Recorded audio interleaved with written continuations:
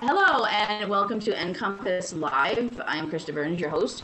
NCompass Live is the Nebraska Library Commission's weekly online event that we do. We cover all sorts of NLC activities, library topics presented by NLC staff and guest speakers. We do these every Wednesday at 10 a.m. Central Time. They're free 1-hour sessions. And a mixture of all sorts of different kinds of presentations that we do. Book reviews, interviews, tours of things, little mini training sessions, whatever we can come up with. This morning we are doing Nebraska Learns 2.0 wrap-up. I'm going to go over this most recent Learn 2.0 program that we did and see how it all went. Joining me today are the four of us that actually were in charge of running the program, I guess. Myself, Michael Sowers, Allana, and Susan Isley. So the four of us are all here to go through this with you this morning. I don't even know how to want to start. Does someone want to do this?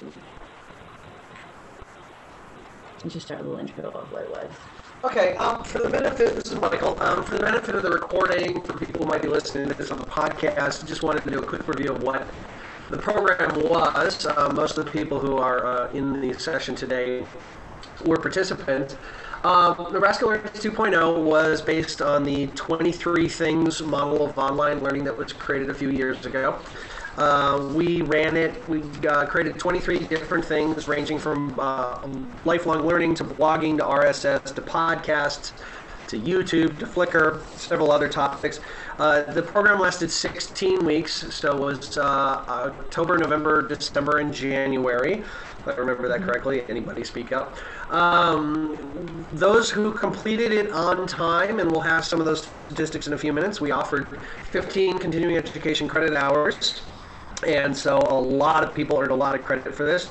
And at the end of the session, we will actually be drawing names from those who completed to win one of 9 MP3 players that we actually have sitting here in front of us. The URL at the bottom of this slide is for where the website was. I'll read that out real quick for those that are just listening to an audio-only recording. It's l2ne.blogspot.com, and from there, what you would just do is click on the About the Program link, and that will get you kind of to the beginning of it there. So that's kind of the overview. It seemed like everybody pretty much enjoyed themselves, and I think we got some statistics to share with you next. Go ahead, if you want to do it. Oh, me too. I'll keep going? Okay. Okay. I piled them, so. Okay. All right, if I put the numbers together, I'll read them. Total number of participants, what we did was we gauged the number of people that told us, hey, I've created a blog, which was step 3 and 4 of the program. We ended up with 165 participants, which I think was well above what we all expected. I was kind of going for 100 people. So 165 was really wonderful to see. We had people who took all 16 weeks to do it. We have at least one person, I think, who did the whole thing in a weekend, as I recall. Kudos to you. I don't know how you slept, but or if you slept, but you did that.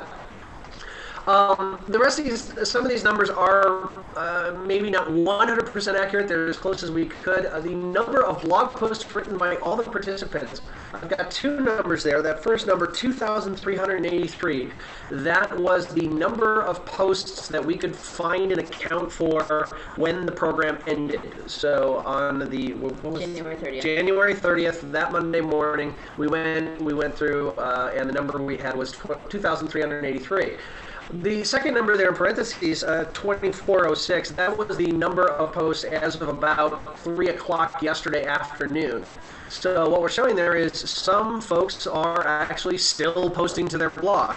Some of them might be trying to finish up some of the last things, but we do know that some folks have actually just continued their blog and are writing about things that had nothing to do with the program. They're actually keeping up with their blog. So we want to give a little applause to those folks also. The number of comments left on the blog for the program itself, 2,257. That is also as of January 30th. This number I think is a little low because we've sent a bunch of email amongst ourselves in the last couple of days, but just between the four of us, that number is probably more like 400 emails that we started shipping back and forth based on... Okay, I'm a little too loud. We're back up here a little bit. Based on just how do we do this? How do we want to deal with this problem? How do we want to answer this person's questions? So a lot of email came through with us. And then a number of people who actually finished on time and actually have their name into the drawing and will be earning the 15C hours is 83. So we had about a 50% completion rate. Yes, congratulations to everybody. As I mentioned, some folks are still working on it. But again, that was a very good completion rate. 50% might not sound high, but considering the amount of work that you needed to actually do all of this, quite an impressive number. All right. Allana, want to take this one? Sure. I just wanted to toss this slide in here. I found it interesting. For those of you that took part in the program, you might remember thing 14 was about delicious, and one of the things we asked you to do was what tags would you assign to the Nebraska Access website. So I just put together all the tags that I had collected into a tag cloud, and you can see genealogy is the clear winner of the group with 13 folks doing that tag, followed closely behind by databases, magazines, Nebraska Access, reference. So I just found it interesting to see how folks would tag Nebraska Access, and this just kind of shows you what happened. Social networking at work there. Very true.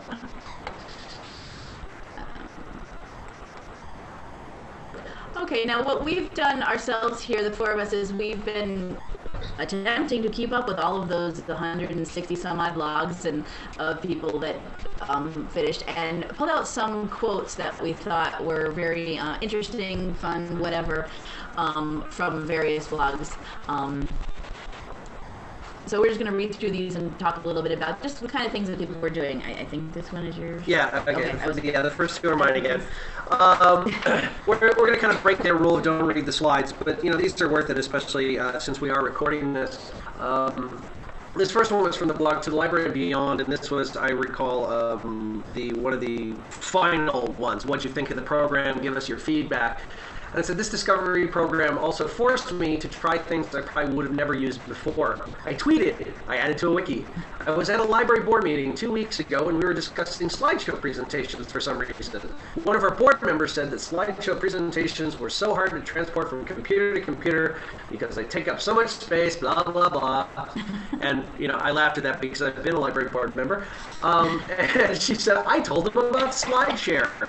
So this is a great example of showing that one of the purposes we had here was to kind of, in some cases force people to try some things that they probably wouldn't have tried on their own. And then she gave this great example of how just in her job, just even if she's not going to use SlideShare personally, she was able to break it up in conversation and actually educate somebody else because of something she learned in this program. That's awesome. The other one that caught my eye, and this was earlier on in the program, and I've actually now used this slide in a couple of presentations, was from Dawn and Gordon. And she said, I know of an 82-year-old retired veterinarian who bought a Kindle. He loves it and is proud of his tech suaveness. He downloads everything he reads, even though he can't download here in Gordon and must drive west 20 miles to get reception. A lot of people have complained in Nebraska about the Kindle and the fact that pretty much if you don't live in Lincoln, Omaha, or on I-80 within about 2 miles, the Sprint service that the Kindle works with won't work. And then other people are, generalize that the older folks, they're not going to grab onto this technology, and we serve a lot of older people, so should we focus on that? And here we've got a perfect example of somebody who got a Kindle, loved it, and actually just to download content onto it drives 20 miles just to do it. And I think that's amazing. It shows that we can't necessarily assume what technology or what services any of our patrons might actually cling on to. Yeah, this is Allana. The next three quotes are ones that I pulled, and I have to say, trying to limit myself to such few quotes was almost impossible. There was just so many great comments and statements made, not only in the blogs, but even in all the IM chats I took part in, so I loved it all. The first two on the slide here are actually both dealing with education, and I thought this was great. Ange said, it's gotten me thinking about going back to school and getting an MLS. I don't know for certain that I'm ready to make that leap yet, but I feel much closer to it than ever before. So I think that's just wonderful. And the Nebraska Bookworm made a comment along the same lines. Now, after completing the program, I'm thinking about taking more classes, maybe even going back to school. So, again, great. Yeah, it's just cool that people getting back into the whole studying and learning something new, idea. This gets them doing it. I think I used it before. Yeah. The next one, on Denise's learning experience, she made this in reference to, she was doing her thing about YouTube and was talking to a 13-year-old, telling them that what she was doing, and this is sort of what the 13-year-old told her. I just briefly mentioned this to one of my 13-year-olds who asked me what I was doing. His immediate response was, it would be perfect for the library because there are so many how-to YouTubes, ones that explain all the kinds of ways to make things and how things work, and experiments that you can learn from. I just think that's really great to see that the 13-year-old gets it. As reading over all the blog posts and stuff, it was easy to see that some people were able to see how these things would exactly relate to the libraries, and other times people were struggling a little bit to see how they could use it in a library, but this is a great example of a 13-year-old that gets it. So. And I can tell you the two things I've learned from YouTube is how to make a glow-in-the-dark Mountain Dew and what happens when you put Mentos in Diet Coke. I think those are the two things I've learned the most from I've not YouTube. seen the glow-in-the-dark Mountain Dew. I'm going to flip that one Yeah, up. that one's pretty cool. It's not drinkable anymore, but it glows in the dark. That's good to know. That's not drinking dark. And then the last quote I used, I just think this was great because I can just imagine myself sitting at home watching TV and this kind of comes to me. This is from, okay. Books are great. Books are great, thank you. we didn't have a lead speak thing. I think we're going to need to do that. And now, when watching TV, brothers and sisters last week, when they mentioned Twitter, I can actually say, I have done that. I just think that's great that we're able to take what you played with, tried, learned, and to have these moments when you're in other parts of your life and say, oh yeah, I know what that is now. I understand the vocabulary. I get the jokes they may be making on TV, the comments, how they're relevant, since you've actually had a chance to play with and experience these different tools. So. But those are the three I picked. Like I said, it was really hard. A lot more I could have chose. This is Susan, and the next two slides have some of my favorite quotes. And these are just sort of samples of many quotes that convey the same sort of thinking and experience. And one thing that I found really gratifying as I read through people's blog posts was that people were really gaining a sense of confidence in their ability to try out some of these new technologies. I thought it was great when people would talk about a specific tool and ideas that they had about how they could use that specific tool. But even more so, just the fact that people felt like they could try out things that they never thought they could try out before. They had more confidence in their ability to figure it out, I thought. And so I'll just quickly, for the sake of the recording, read these two quotes that I pulled out. This is Books Are Great again, and he or she wrote, I can't even begin to explain the amount of confidence you have given me in the world of technology. What a great outcome. Mm-hmm. And then on VC's blog, VC wrote, when I first started this class, I was really nervous. Upon completing each thing, my confidence grew. Before long, I could hardly wait to learn the next thing. Next slide. And then the other theme that really it makes me feel like I'm just sort of sappy and sentimental, but anytime people were talking about the sense of community they felt, I just thought that was so wonderful and so neat to witness. We started out as all of these individual people participating in this program, and by the time we got to the end of it, people were commenting on each other's blogs. They were talking about, they were using the pronoun we, as in we are doing this, we are learning this. People were posting things that they found and saying, I thought other participants might like to see this. So there was a real sense that people felt like they had a sense of community. It was like a learning community. People had the sense that they had an audience, and I think that is a real important takeaway. We didn't have a social network before we started this program, and now we do. Mm-hmm. And here are a couple of quotes. I really enjoyed the feeling of community we created here. That was to the library and beyond. Dancing Thoughts from Green Farm said, tackling the question of takeaways. Wow, I feel more connected to other library people through reading their blog posts, profiles, etc. I want to meet some of these bloggers that I only know through their blog names. And then finally, HPL Meanderings wrote, as a learning tool, this has been awesome. I have seen so much interaction and mutual assistance among my staff during our journey to thing number 23. This just makes me feel so great, and again, I feel sort of sappy and sentimental, but here at the Library Commission, I'm really lucky. I have my colleagues here, and we can learn from each other. But I know that some people are out there in one-person libraries, two-person libraries, and they don't always have that experience, and I think it's neat if we can virtually sort of create that experience for other people. So that's sort of my 2 cents. I want to interject here the story about knowing somebody only through their blog names. I go to like national conferences, and somebody will say, oh, I'm so-and-so, nice to meet you, and we kind of look at each other like maybe we know each other, and finally someone will say, well, my blog is, and then we'll suddenly go, oh yeah, I read you. We almost have to start putting blog names on name tags after our real names. Oh, sure, yeah. This is mine, this is Christa. This is just one quote that I pulled out. We had a lot of people learning lots of new things here, and it just their kind of overview at the end. This is the other one from the Thing 23, I believe. Pigeon Racer, one of our bloggers. Web technology, as far as software is concerned, is becoming fascinating for me. The more I learn, the more I want to learn. Once I'm homebound, these technologies will allow me to communicate in another way other than just the telephone. Taking this course was probably one of my wife's better ideas. That's just a nice little nod to his wife, obviously. And planning for the future. But, yes, and realizing that this isn't just, like Allana was saying, you can use this in other areas of your life, and not just in your library, but that's what we're hoping, that you use a lot of these things. But there's more to it than just doing it in your job. And a lot of people's blogs too mentioned IMing with their parents, or IMing with their kids, and how it's so much better now communicating with them.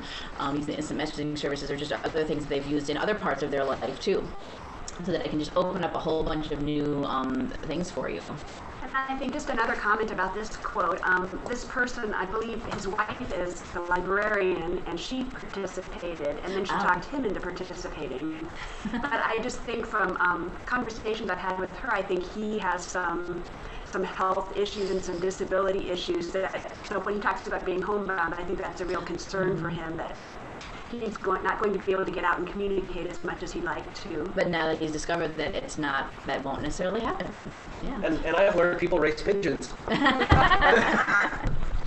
had no idea. We did learn a lot. Yeah, some people went with big themes on their blogs, which is great. Everything they were looking for in YouTube or in a SlideShare or anywhere was on a certain theme. So you learn a lot from reading other people's ideas and research. So now we've told you some of the things that we thought about the program, things that just came up. We want to know now, open up the floor to you guys. This is your turn to talk. What did you all think of Nebraska Learns 2.0, our program? How did it go? How did it not go? Anything you want to share? We do know that some of you who are here did actually participate in the program, and we know who you are. So, want to have a show of hands, or yeses for who participated?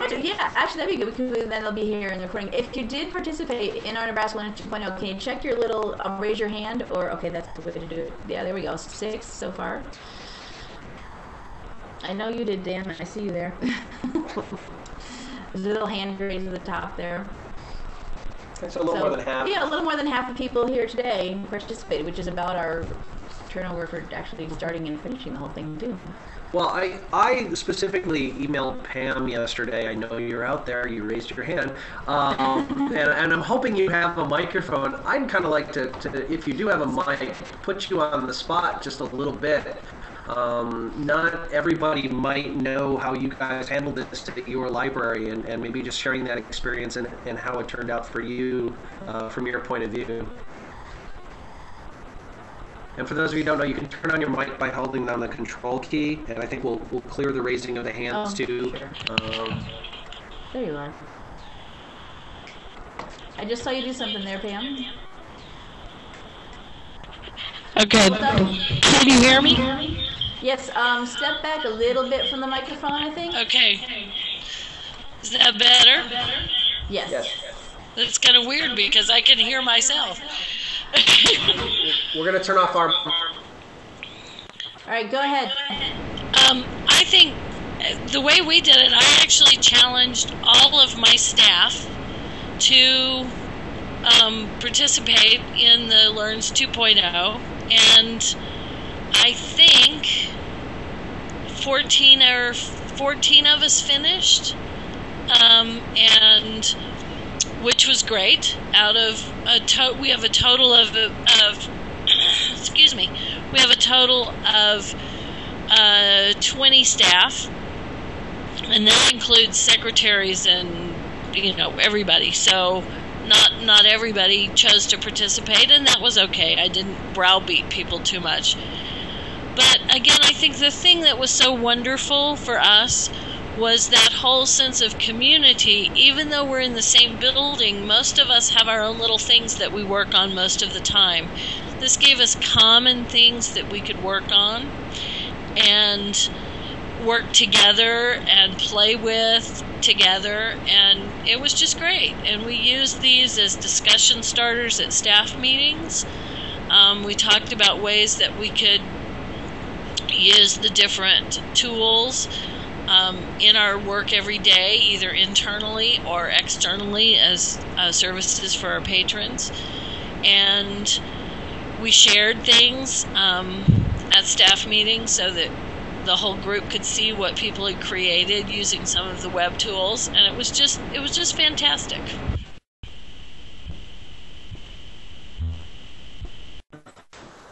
Great, thanks. I'm glad to hear that the sense of community happened. Many people might not know this. We kind of did a pilot program of this with our staff here too before we sent it out to everybody in the state, and that did happen here too. And larger population of people, employees, and 3 floors, and I'm not sure I could name everybody in the building. Honestly, I'm bad with names, anyways. And so that did kind of pull together that community a little bit. Does anybody else have things they want to share? Things we maybe should have done differently, things you thought we did well, things you do. Any other suggestions or comments? Carol? If you don't have a microphone, Carol, you can use the text chat to type. Oh, you have a mic? Okay. Go ahead, Carol. Hold down your control key and keep holding it for when you're talking. Okay. How do you turn my mic? I'm a one-person school librarian out in the Panhandle, and I didn't have any other workers to share this with. And so one thing I was thinking is we could form smaller communities of the 150 that were taking the class and have a group within this group to talk with.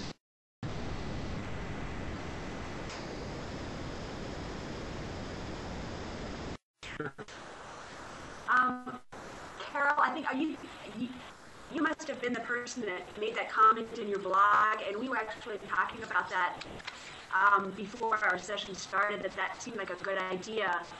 People did start commenting on each other's blogs, but there were so many people participating, many more than we anticipated, that I think that was intimidating to try to keep track of everybody's blog. And so that seemed like a really good idea to maybe group people into a little bit smaller communities. Not that they couldn't read everybody's blog, but that they did have a group where they would maybe feel more, be able to have more conversations back and forth, and they wouldn't feel overwhelmed by the number of blogs to follow.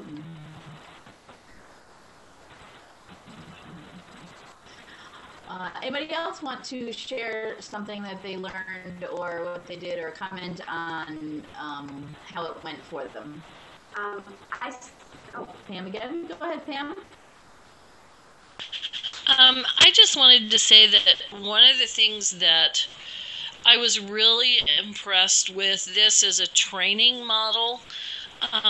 We have a horrible time trying to figure out how to do training with our entire staff because nobody's here at the same time, and, you know, those kinds of issues that everybody has.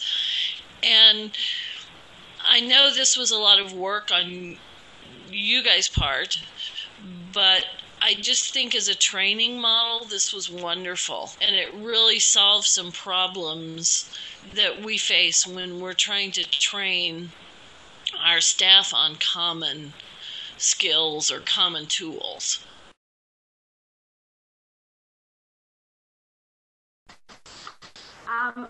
I know a lot of people made comments similar to that, Pam. A lot of people talked about how nice it was to not have to travel, to be able to work from home at their own pace, and hopefully it was nice because it wasn't just even though you were working on it alone at home or at your library, there was a sense of community.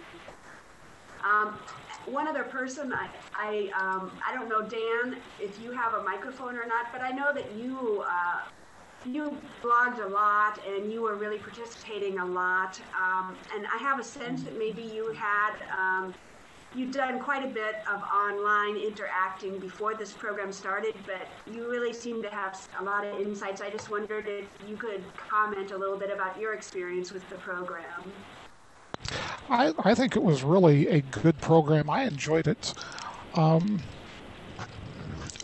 really think that the social networking is the way people do get together today, because you can, sort through and find people who have your interests, and it was a lot of fun. And I think for me in marketing, I think libraries have to be on this edge of doing this, and not only putting out your stuff, but going out as a librarian on the social network just like you would in your community, and getting to know as many of the people as you can, and getting to know other librarians and find out what other libraries are doing. Those were some of the things I really enjoyed. This is Susan again. That was one of the things that I really enjoyed reading about in your blog, that really spoke to me, was you talked a lot about the marketing potential of some of these tools. And I know at the end you really sort of zeroed in on who are our different people that we try to communicate with, who are our audiences, and which of these audiences can we reach through these tools. And that included younger people who do use these sorts of online tools, and then people who aren't necessarily in your community but are thinking of moving to your community. And I thought that was a really, not everybody always thinks of those people as potential audiences, but I think that is a good reminder. Yeah, that's... Go ahead. That's one of the things we always look at in what we do at South Sioux, is not just what's going to help today as far as our local people, but how is our library imaged in the rest of the area.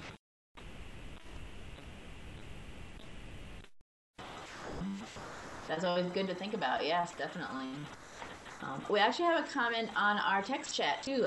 Judy Cranstaff says, here in RVLS, Republican Valley Library System, Nebraska Learns 2.0 is a constant source of conversation at any gathering. We share and laugh and complain and identify ourselves. I like the complain part. I like the identify part. Confessing to who you are. Confessing, yes, we confess. But that's good. That's that anytime people are getting together, they're talking about this program and talking about it amongst themselves, whether you did comment on each other's blogs, you can also comment to each other in person too, which is great when you're just having your other meetings. And Laura Hess at Stanton Public Library is also saying in the text chat, Carol and I are the only two here, and we like that we did not have to travel and take time off from our busy schedules to learn new things. That was great. That is kind of the point of doing it all online. Being able to do it together with your other staff members at your library that are either in your library or in your area, that's great. I think many people expressed that in their 23, their last thing, that they liked not having to travel. Mm-hmm. There was something else that Dan was talking about, the way that some of these social networking tools, some of these tools out there let you interact with not only people in your community, but other librarians locally. But one thing that I think, I think it was one of the Hastings Public Library folks happened to mention a book that they had in their collection on RSS or something. And the author of the book actually commented on the blog post. And I thought that was such a great reminder that how easy it is to really sort of enter these conversations and become part of a larger community. So I thought that was really neat. Yeah, and I'll throw in a little tech behind that, because some people might wonder, well, how the heck did the author ever, find that? You get a little further into RSS and searching, you can set up feeds on like your own name, or the ego searches or vanity searches, and I do that a lot, being published and things like that. So I've seen a Twitter of somebody saying, I just put Michael's book on hold at the library, or I just ordered from Amazon, and I Twittered him back and I said, hey, I hope you enjoy the book, and they was like, this is cool. So my guess is in that situation, you mentioned the title, you mentioned the author had some sort of search set up and saw it and responded. So even if you haven't necessarily told people about your blog, if it's out there, Google's going to index it, everybody else is going to index it, and people will find it, whether you thought they were going to or not. You become part of the larger community beyond just Nebraska librarians doing 2.0. Any other comments, questions, anything anybody wants to share about their experience with our Learning 2.0 program? Anybody here wants to encourage? I know there's a delay with typing and stuff. Right. Raising of hands. Yeah, Jean, can we put you on the spot? Sure. Wow. I don't know. I think one of my favorite things was probably the one where I think it was number 20, where you had all the different things that you could, these are some things, we've done all these, but here's a lot more. That was kind of neat, even though it was 23 things, that there's another, how many more things out there. And so that was kind of fun for me. And it also forced me to kind of catch up with certain things, but I found myself getting lost in certain things, like going to Flickr and putting pictures up there, and I'm going, hey, I need to do more pictures, and then I had to kept pushing myself to get back on track, otherwise I would have never finished the 23 things. And I also think it's a great tool for all the tools are great for libraries, and I've actually used quite a few that I hadn't used before. So when people come into the library, they're going, well, I need to do this or I need to do that. Have you ever seen this? And I'm going, hey, I just learned that in 23 things. So. Oh, that's great. And that's what we're hoping, that this isn't just going to be an end, that you just did the thing and you're done, that you continue using them, either for yourself personally or for the library, whichever, works for you. And I can relate to the Flickr thing as someone who was just uploading 500 plus photos from Las Vegas last night. So, titling and tagging all those are real fun. Never ending. Yep. Anybody? Anybody else got a comment they want to make before we move on to our last couple of things? Because I know some of you want to know if you want an MP3 player or not. All right, you want to move on? Cool. All right. Now, we also learned some stuff on our own side. I think you had some notes. Yeah, I took some notes here, and two I just wrote down. Some things we didn't necessarily anticipate. These first two, and I'm not sure there's anything we can really do about them, but I noticed the large number of people at schools saying, I have to do this at home because the stuff you're trying to show me is blocked at school. Mm-hmm. Especially when we got to YouTube and was a big one, and Twitter and things like that. I noticed that too, yeah, there was a large number of people who, even if the boss supported doing it at work, they kind of had to do it at home. But then looking at it from the complete opposite, and then Carol, we'll let you in here for a sec. We had one library that had a union issue that wasn't allowing their librarians to do it at home because it was a work-related thing, and they weren't supposed to do work from home. So, it's one of those situations where you're never going to make it perfect for everybody. Somebody's always going to have a problem. Carol, you have a comment? I just wanted to add that I can't even access the blogs at school, so I had to do it at home. So in your case, Blogger was blocked. Yes, that's correct. Yeah, I mean, we could that would be another presentation, I guess. But let's. Yeah, I'm not going to go there. That's another battle to fight. Yes. Although, having gone through these many things, as Michael was talking about the schools being blocked, it got me thinking while I was sitting here. This showing that now that you've learned that what is out there and what it can be used for and what other people are using it for, a lot of these things are blocked, I think, out of just by tech people, IT people, out of just not knowing what they're really for and what they can be used for. This may be a chance for you to now show them, look, I wanted to go to the site to do this, and here's this course that I could have taken, or here's this YouTube video that I could have used to teach our students how to do this research project or whatever.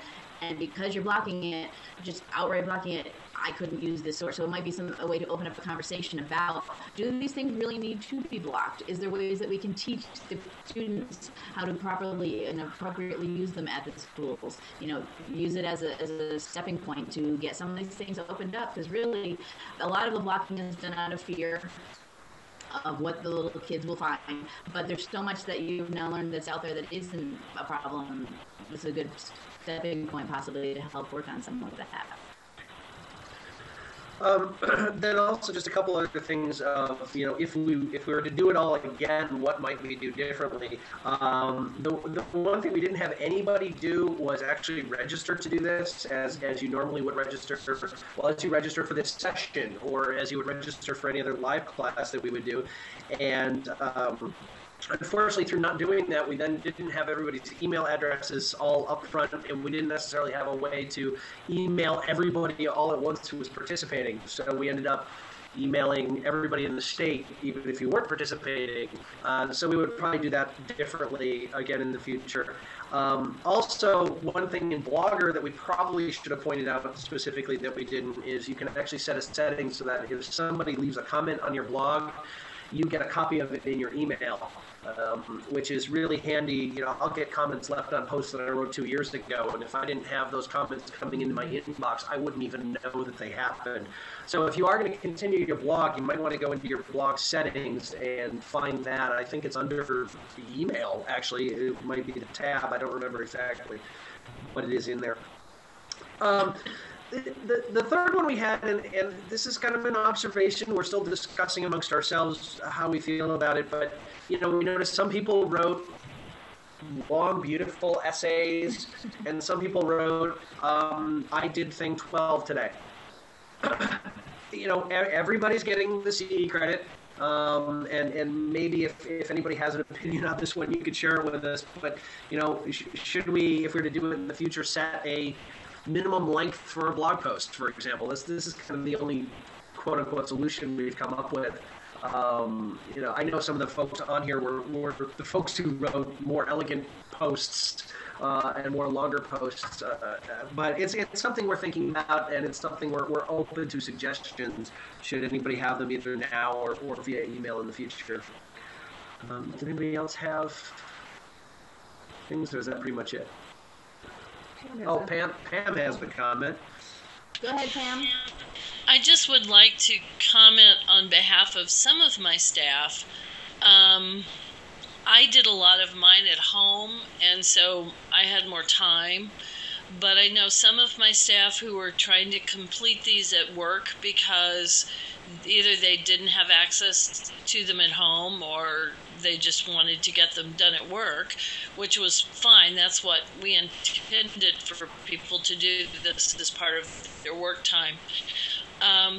But they might only have an hour to actually work on something when they weren't at the desk, and so they would spend 50 minutes actually doing the thing, and then it came time to then they had to do the blog post real fast, so they didn't get a lot written. So I think sometimes you have to assume that people have spent the majority of their time actually doing the thing rather than writing the blog post. We are definitely making that assumption. I don't want anybody to think we're criticizing. We do understand the situation, but we did get some comments from people who wrote longer posts saying, but other people, it looks like they didn't. So we're not sure we're going to impose a minimum length. Should we continue with this? It's something that needs to be considered and see where we want to go with it from here. But thank you, Pam, for your input. That does explain in some situations what's going on. Another way of possibly we're dealing with it that I just thought of was when we do see someone who just said, I did thing 12, and we could then respond to them with a comment on their blog saying, that's great, can you tell me what you thought about it?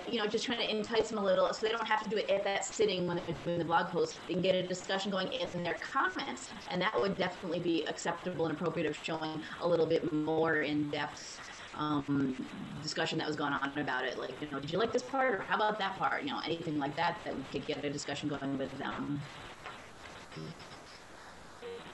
Do you want to move on to our last one, since Judy just left a comment that kind of segues? Yeah, Judy just commented in the text chat that actually is right into our next slide and point of discussion is future plans. Are we going to do this again? What are we going to do? We've had lots of people say that as one part of their thing 23 was asking, if we did this again, would you want to do it? And I think most people are pretty much saying, sure, yeah, and anyway, I'd love to do it again. So that is in our minds of doing something. We're not sure what yet. We might need a break on our side from reading 100 some odd blogs every day.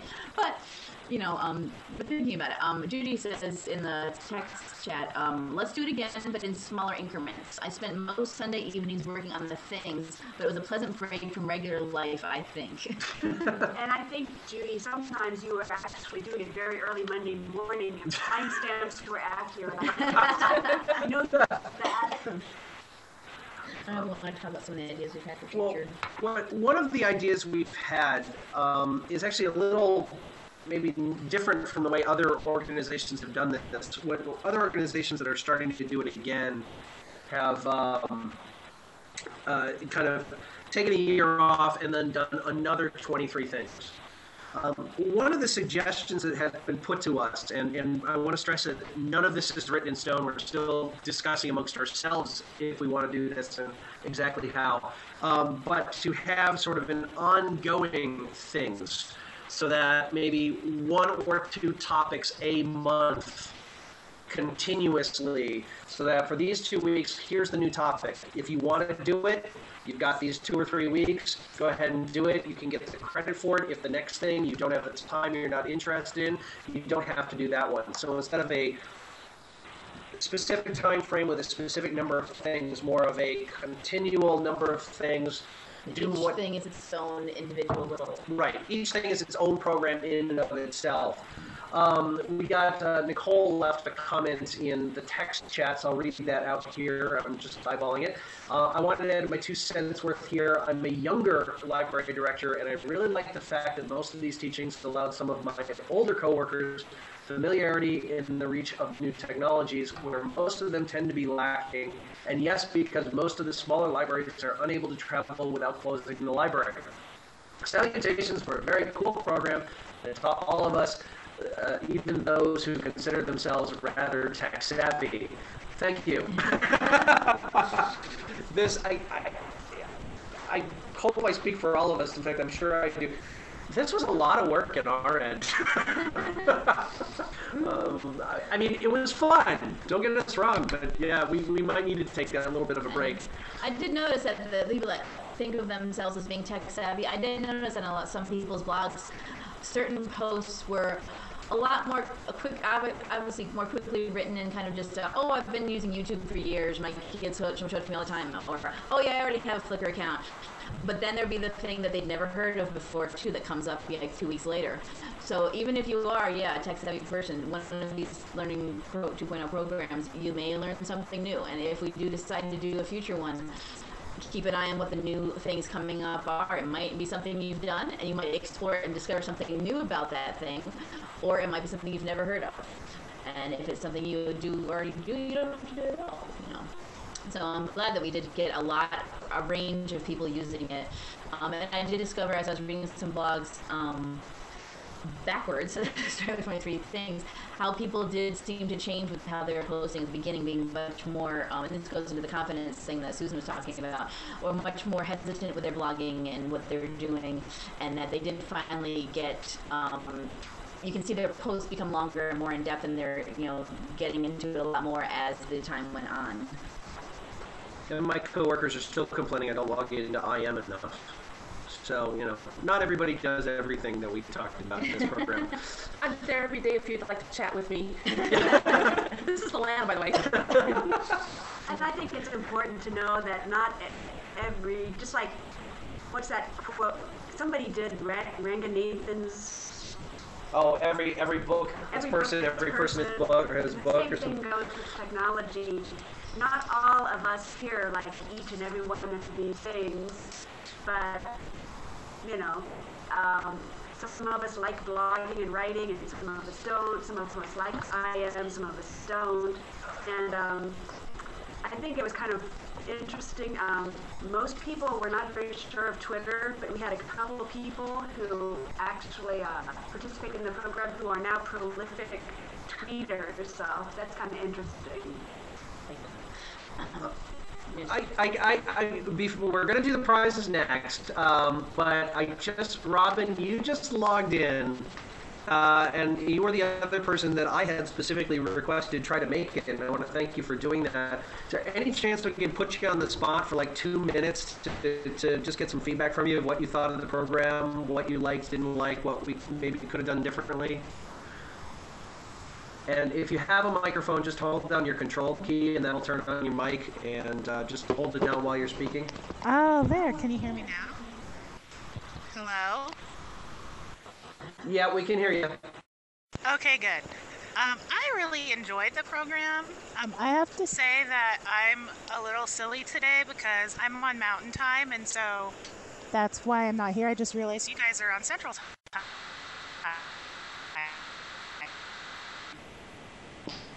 Well, that's okay. Go ahead with any comments or anything you want to say. We still have some time here. I really enjoyed the program. As a fairly new Nebraska librarian, I really learned a lot. I don't know how to put this. It really made me think about how I could incorporate some of these tools into not only my personal life, like some of them, like I never used RSS feeds before this class, and now I use them every day, and not just for personal weird non-library related stuff, but I listen to a lot of professional things, and or I find a lot of professional things like articles and blogs to read, which kind of helps me to be connected when I'm out here in western Nebraska, kind of in the middle of nowhere.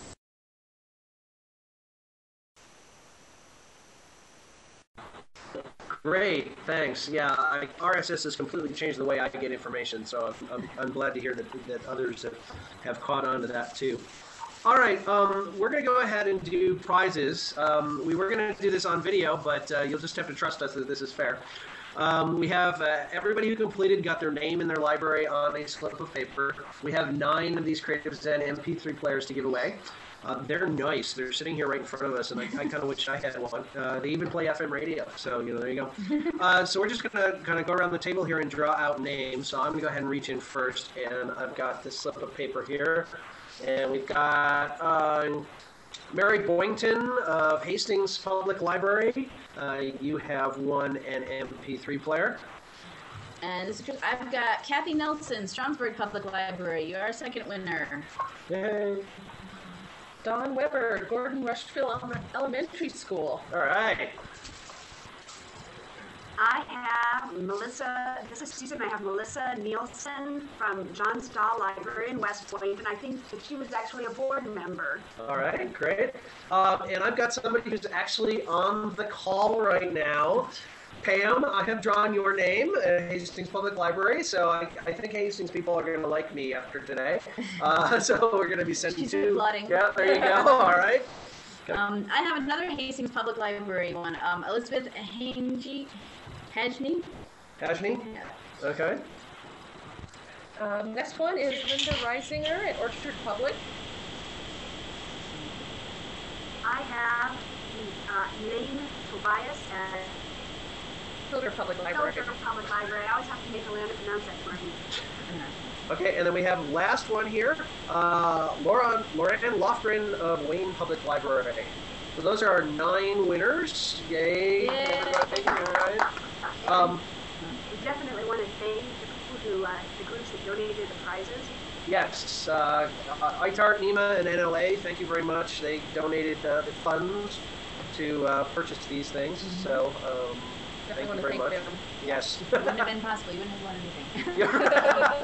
anything. We will be contacting anyone who isn't here today to let them know that they have won, and sending these out in the mail sometime within the next week. Yeah, probably today or tomorrow, actually. So we'll get that. Everybody whose name is orange on the list is getting 15 CE. We'll be submitting those names to the appropriate people here at the commission. So that would be Laura Johnson. So if you have any questions about that, I would say give it a week or two just to make sure that all the paperwork gets done. But then if you've got any questions about the CE after that, go ahead and give Laura a call, and she can confirm or deny the fact that you have gotten 15 CE credits. And so at this point, we're done. Does anybody else have anything they want to say? And while we're doing that, I'll read Judy's comment in the text, which is congratulations to all of us for joining in the journey and reaching the beginning of the new one. So yes, I'm not sure I can put it that better myself. And we will definitely keep thinking of ways to carry on from this and keep the momentum going, and looking for ways to keep that community alive one way or another. So. Yeah, and if you have any ideas, please go ahead and send them to any one of us. Our emails right there on the screen. Robin, I see you have your hand raised. Go ahead. Well, yes, since I am silly and didn't come till the end, I wanted to say that besides all of the technology-related things that I learned, one of the best things, and you guys may have discussed this before I got here, but one of the best things about this class was the fact that I got to interact with so many of the other librarians across the state, which again is kind of hard for me being out here in western Nebraska. And I think I learned a lot just by reading other people's posts and kind of the reaction. So I think that this was a great program, and that we should definitely do it again. And obviously not the same program, but you know. Pam, you have a comment? Go ahead. Well, I just want to say thank you to you guys, because I know it was a lot of work on your end, and I just appreciate so much the fact that the commission gave you guys the go-ahead to do this and allowed you the work time to get it all put together and monitor it and all those things you had to do to make it work. So thank you all very much. was a great experience for all of us. It was fun reading everybody's Yay. blogs Yes, and that chatting was with great. everybody. Yeah. I feel like I know you guys better. Definitely true. And maybe one or two I know too much about now. Kidding. Okay, any other final comments anybody wants to wrap up with? Yeah, lots of applause and laughing. Yes, we all had a good time. As we said, we'll be keeping in touch with everyone. If you keep up your blogs, that's great. We'll be I've got you all in my RSS reader, so if you post something, I'll read it. Yes, we do. And you can keep an eye on each other's blogs as well. Okay, thank you very much for attending. This session has been recorded and will be posted up sometime this afternoon for future reference. Thanks a lot. Thanks. Bye.